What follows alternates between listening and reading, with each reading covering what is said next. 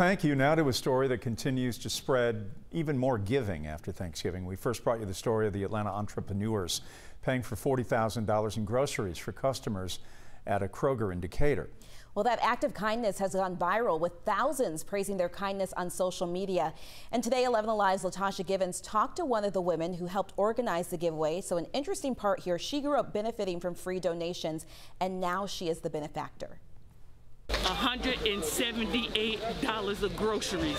This video of Atlanta entrepreneurs paying $40,000 for customers' groceries at a Decatur Kroger went viral. We spent about 30 grand just to take care of the entire market. We introduce you to Jason Lobdell and the other guys, but some of the wives, like Tronda Giles, were there too. She and her husband Brad own a successful home healthcare company now, but she grew up in homeless shelters on the receiving end of donations.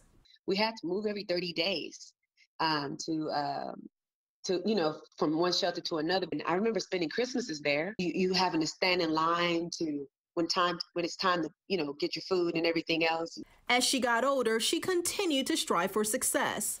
Well, I came to Atlanta with about $50 in my pocket. Fast forward to this week, it was her idea to hand out gift cards to Kroger employees as they paid for customers' groceries. I wanted to say thank you so very much to this organization, and they gave me a $100 gift card. A lot of them, they're not being recognized because they're not coming through that line, but they're there. How does that make you feel, knowing that you had a direct impact on the lives of the people in that store that day? People, like I say, crying to the joy, seeing all that, it was just so wonderful. It was just really heartfelt. So when I saw that, first thing I thought was, what can I do? Terrence Dortch, the owner of a funeral home in Riverdale, saw the 11 Alive story and decided to do his part. I may not be able to do 40,000, but maybe I can do 4,000. With his staff and two sons in tow, they headed to the Kroger in College Park, the same one he rode his bike to as a child.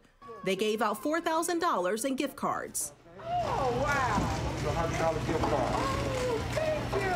No matter who you are, what type of business you own or what you do, that's what it's about. Every bit counts. Giles says paying it forward, even with food or coffee in a drive-thru, is enough to keep spreading joy. Stay in the spirit of giving, even when it's not the time to give. Keep your heart open for others so that they can see how much joy you have for them. What a wonderful story. Well, it is the season of giving, and if you see others giving back in a big way, we want to hear about those stories. Just text us at the number you see right there on your screen. You can also email us at whereatlspeaks@11alive.com.